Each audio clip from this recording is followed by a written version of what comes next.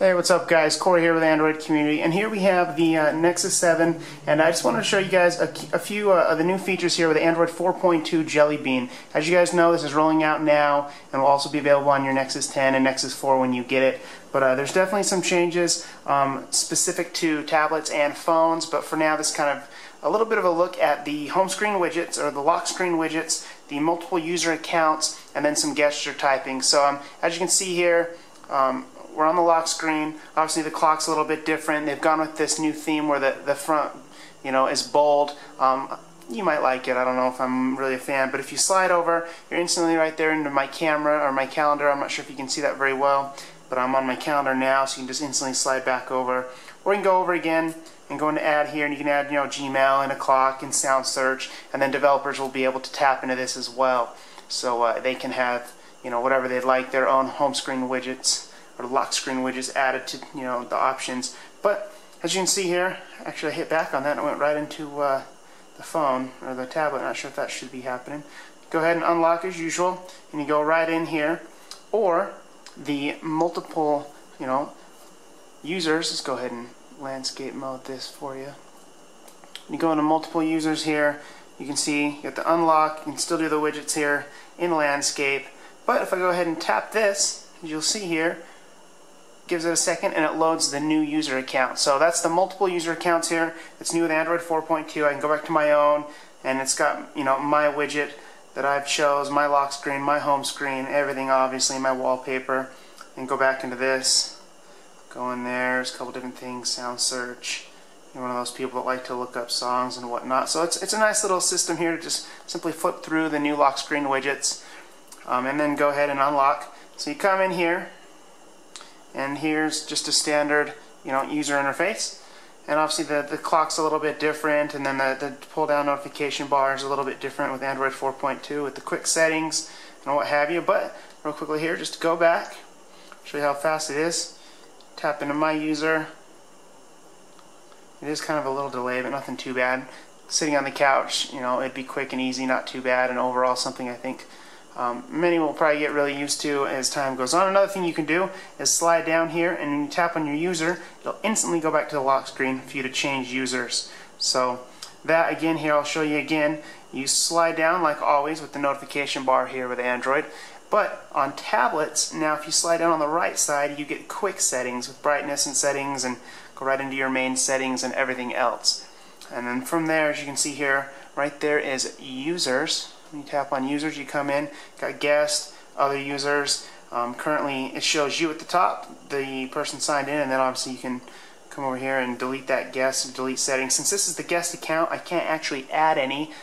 Think of it almost as the administrator account for maybe a PC or what have you. So I'll come back over to the main account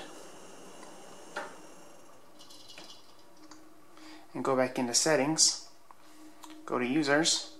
I can come in here, and up there at the top is add a user. If you saw that, when you add user, it says after you create a new user, that person needs to go through setup process, which makes sense. You can sign into your own personal Gmail, your own account for everything on your own. Now, when you install an app and update it, it updates across all versions on the device. But if you install a game on one account and then install on another account, it actually takes up twice the space. So it's really interesting. It'll update universally throughout the tablet, but that's definitely bad for something like this 8 gig Nexus 7. If I get a game like Asphalt 7 or something that's 1 gig, and then I do it on another account, that's 2 gigs. So from what I understand, at least, that's definitely something that needs to be addressed as far as the storage level is concerned. But then at the same time, if I update it, it'll be updated with the most up-to-date version on the Play Store across all accounts on the the device. So that's kind of neat. Another new thing here is the clock.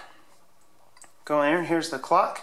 And obviously you got that big bold look like we talked about. But a new thing they've done is they've added a timer as well as stopwatch. So, or stopwatch and timer. You can go ahead and click that to go go through different laps. You can click this for laps or just hit it to stop. So that's kind of neat. And then obviously you can toggle those up top.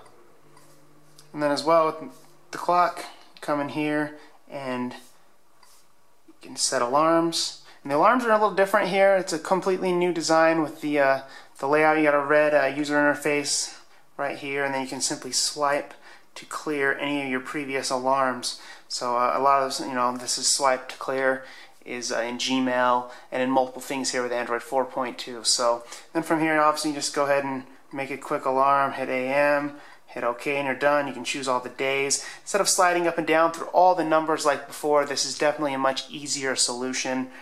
I'm not the biggest fan of the user interface, but it's definitely easier, so it kind of goes both ways there on that. But then Gmail, I'm not going to get into that too much because it's my own personal Gmail. And then we have some gesture typing. This is also new, kind of like swipe. I'm sure you've seen plenty of this already, but Google's introduced a gesture-based typing where you just slide the finger. So you go this, and as you can see, as you start to type, it shows you the word. If you can see that on screen, this is a test.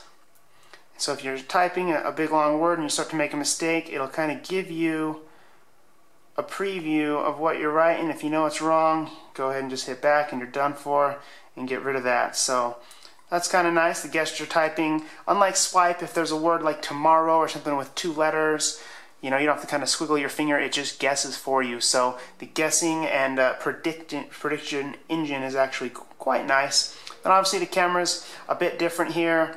This being, the Nexus 7, there's not much of a camera as far as the actual camera app, but I'll go ahead and show you anyways.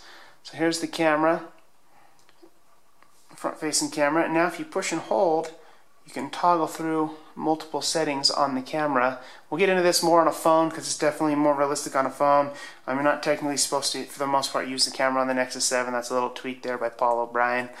But so here's Android 4.2. You can see here the usual notifications. It shows that alarm. I can go ahead and clear that. Then over to the right side is the quick settings.